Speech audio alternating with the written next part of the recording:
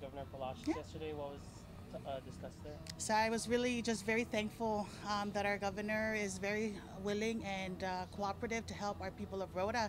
So we sought some assistance regarding the our.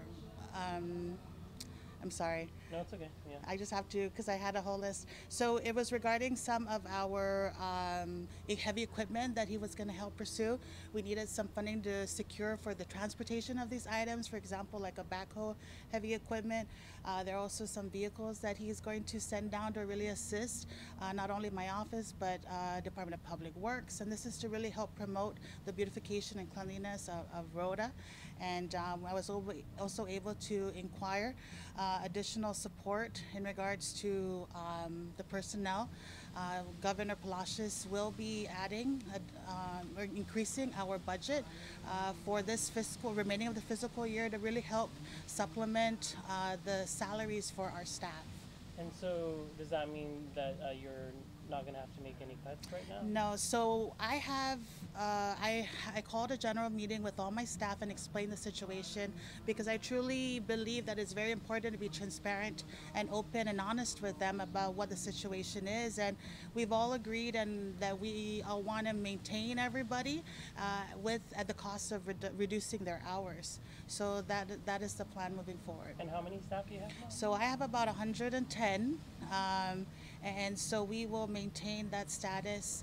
Although the general fund will not be able to provide them a full 80-hour workday, the austerity measure with the hour reduction will be enforced. So you're only cutting to 72, just like everyone else? So at the moment, because we do not have the amount needed to keep them at 72, it will be at 64 hours, and that will sustain the whole our whole personnel. All right. So what's the plan there? I guess on a weekly basis, what would that look like? So it'll probably, depending on what day that governor calls for the, I guess, austerity, right? I'm not sure. I would recommend the Monday, and so if it'll be that Monday, then we'll continue that, and it'll be every Monday that we won't be able to report to work.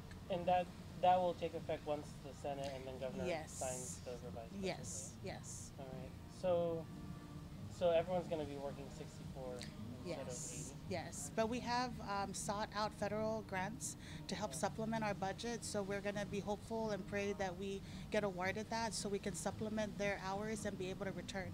So so I'm clear, I guess the entire staff agreed that instead of slashing some people completely, you'd rather cut everyone's hours. Yes, because we did inform them of the number that we would have to furlough about 30 if we had to.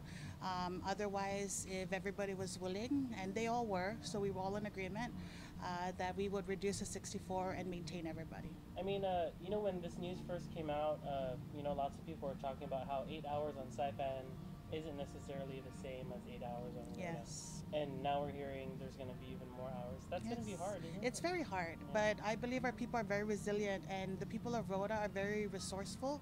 They really subsidize their living. They hunt, they fish, they farm to really help supplement that, whether to feed their family or use that to earn side income. That's something that they've been very aggressive to do, and I applaud them for that. And until we are in a better light, and I have informed them that we really have to just buckle down this year. It's going to be a very tight year, but I truly believe we can come out of it. Coming together, it's just going to be a difficult year. And so 64 until when? It's going to be the estimation is till the end of the fiscal year. And that's going to be September. September. Yes, and then the end of September. I guess it's almost a reset in September. It's going to be almost a reset, and we're going to hope and pray that our ventures into really helping boost our local economy to help generate income that way will help us allow to hopefully revert back to the 80 hours. So we're going to be very hopeful, but we understand the circumstances, and this is the best way for us to approach it.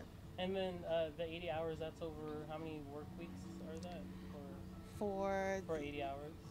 That's remaining? Over, yeah. So we have, I believe, till the end of March. Gov was estimating beginning effective April 1st, but I do know that they have to give a notice to the employees. So I would assume that it will probably be a little bit later after April 1st. Okay. but he did share that because of the situation now, the financial situation that we are in, we'd have to definitely make this cut just to stay afloat. Do you think Rota needs to have more of a proportionate budget? You know, I mean, given the cost of living there? Of course, I truly believe that, and in essence, you can relate that to the federal support that they receive from the government, all the cost of living, because it's higher. People in Rota who receive federal welfare assistance, they receive more because of the cost of living in Rota. And so I truly believe that's something I hope that our government can look at, and hopefully our leaders can make accommodations for our people that way. And do you know what the average budget that Rota is usually given, So, or for just your mayor's office? yes, so it's a little over 2 million, Okay. and so we hope, and this was with And that's annually, right? yes, and so we hope for more. We appreciate. We want to definitely provide an opportunity for people to earn money, but we want to support the business and private sector so that they too can increase their employment, and that way it can somewhat shift. We are working with WIA, we are working with the Department of Labor to really provide training and provide other outlets that people can venture into so that they can tap into other employment opportunities that my office cannot provide. All right, you're almost at 100 days in Almost. office. I mean, is it everything you thought it would be? Well, What's your experience so far?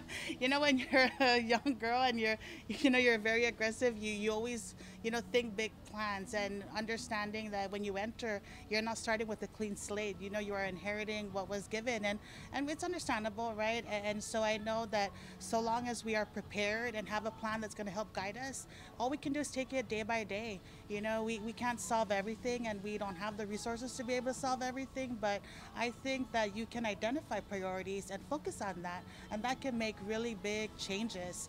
I've recently made a plan. I've begun my visiting all my departments, so to really allow me to hear and directly from our employees what are the major issues that are affecting them, because even too many of the times they have answers to rectify the situation. It's just allowing them to share that, and so by being there and being with them, it also allows me to connect to them. And so when I'm reading reports, I can relate, or I can further advocate for what my cabinet members, the resident directors, are saying, because I can relate to that. And so I thought it was very, very helpful, and I intend to expand that further to town hall meetings so I can get community input, and I want to invite our delegation to join us. And so with that will allow me to create our plan for my administration for the next 4 years. And I do intend to share that to my constituents and further get feedback and move towards that. But I intend to work very hard, and I intend to push my cabinet so that we can try to make the most and get the most for our people of Rota. All right, thank you so much. Of course. Thanks.